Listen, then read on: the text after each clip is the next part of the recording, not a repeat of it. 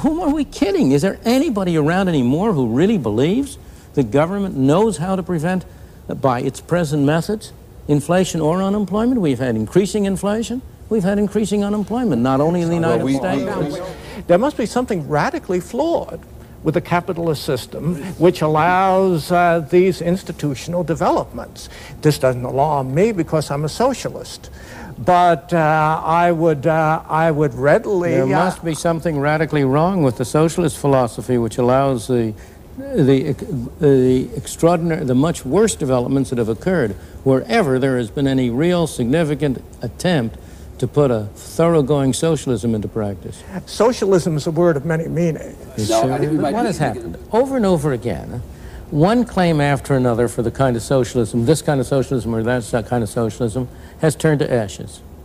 And each time, the answer has come, oh, well, it was a wrong brand of socialism that was adopted, or the wrong people were running it. But you're saying an argument yourself. No, I'm not. The Federal Reserve in 1929 failed to do the right thing. It was the wrong brand of capitalism. It was a wrong brand, absolutely, but what I'm saying is something different. I can at least point to examples in history of systems, of capitalist systems, in which the government had a fairly limited role, not my ideal government, many things doing many things I would not want to do. But I'm going to point to such examples of long stretches of history in which have been relatively successful, where the major achievements of humankind, not merely in economics, but in all other areas, have largely arisen.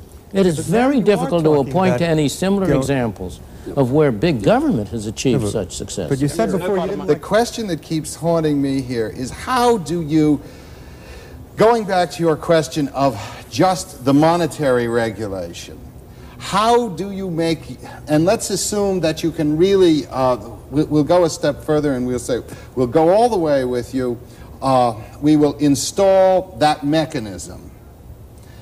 What makes you think that when the storms arise, that the people running that mechanism are not going to misread just as they did in the past?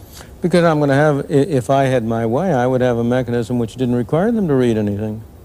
In other words, simply a money formula. And absolutely. It is cranked out in relation to the GNP regardless. Right. The question is, how are you going to keep them tampering with this black box? That you have a thing... I'm not going to have a black box. I'm going to have a very visible system. I've written out it, as you know. I know. Developed at great length the precise details of what I would do. It will calculate this, but then there's going to be someone who'll come in, the people that you dislike will say, but we could do it a little bit better by doing it this way or that way. Of course. How will you keep them from doing it? Well, in the only way in which you can do it in a democratic society, by establishing both a written and an unwritten, and the unwritten is just as important as the written, an unwritten constitution on the part of the public at large, an acceptance of the view that this is not what people in government ought to be doing.